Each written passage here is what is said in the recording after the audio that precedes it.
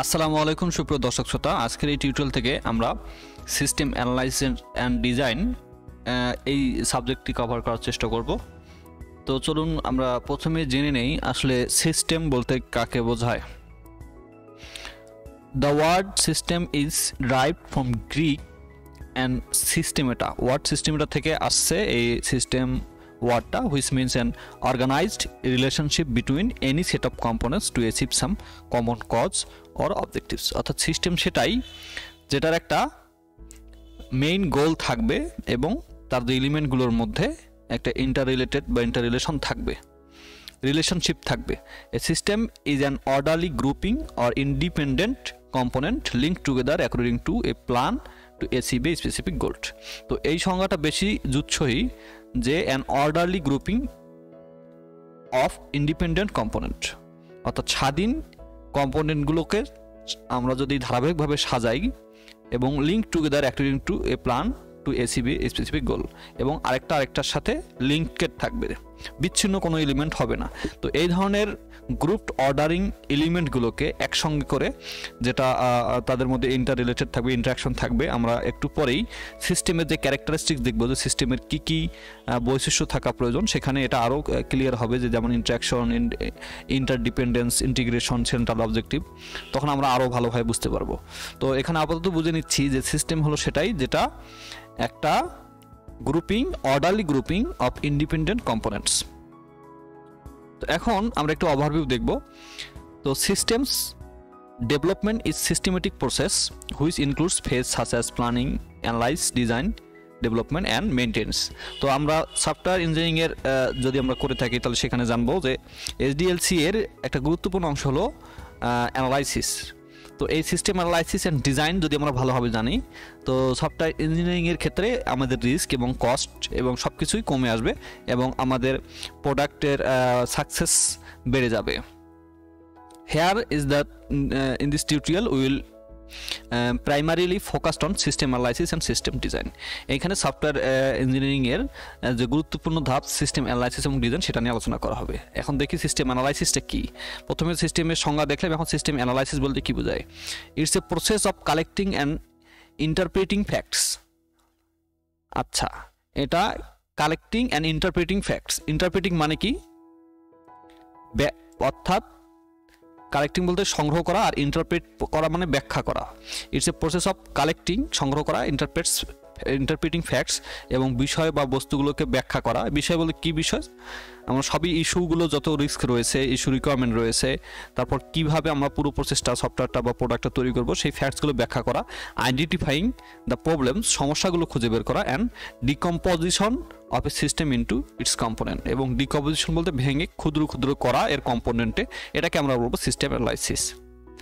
System analysis is considered for the purpose of studying a system or its parts in order to identify its objective. তো system analysis হলো এর যে পার্টসগুলো রয়েছে এগুলোর study করা এবং এর অবজেক্টিভ কি সেটা নির্ধারণ করা। It's a problem solving technique that improves the system and ensure that all the components of the system work efficiently two accomplish there purpose. অর্থাৎ আমাদের লক্ষ্যে পৌঁছাতে গেলে যে আমাদের একটা অবশ্যই টেকনিকের মাধ্যমে যেতে হবে বা সিস্টেমের মাধ্যমে যেতে হবে, যাতে করে আমরা আমাদের যে লক্ষ্য বা যে আকাঙ্ক্ষিত গোল সেটা আমরা পেতে পারি। তো সেই জন্য আমাদেরকে সিস্টেম অ্যানালাইসিস করতে হয়। Analysis specifies what the system should do. আমাদের সিস্টেমটার কী করা দরকার সেটা অ্যানালাইসিস এটা বের করে। সিস্টেম ডিজাইন এখন বলতে কি বুঝছি। এখন আমরা সিস্টেম ডিজাইন বলতে আমি আপনাদের যদি খুব সহজে বলার চেষ্টা করি, যেমন আমরা একটু পরেই হয়তো নেক্সট কিছু টিউটোরিয়াল পরেই আমরা দেখব যে ডাটা ফ্লো ডায়াগ্রাম। তো এই যে ধরনের ডাটা ফ্লো ডায়াগ্রাম বা চার্ট, পাই চার্ট, বা কিভাবে এর ফাংশন কাজ করবে, এই ডিজাইনটা করা বা মডেল তৈরি করা, এটাই হলো system design. It's a process of planning a new business system or replacing an existing system. অর্থাৎ যে আগের যে সিস্টেম ছিল সেই সিস্টেমকে রিপ্লেস করে নতুন একটা সিস্টেম এখানে প্ল্যান করা। By defining it's component or modulo to satisfy the specific requirement যাতে আমাদের ফুলফিল হয়, এজন্য ডিফাইন করা।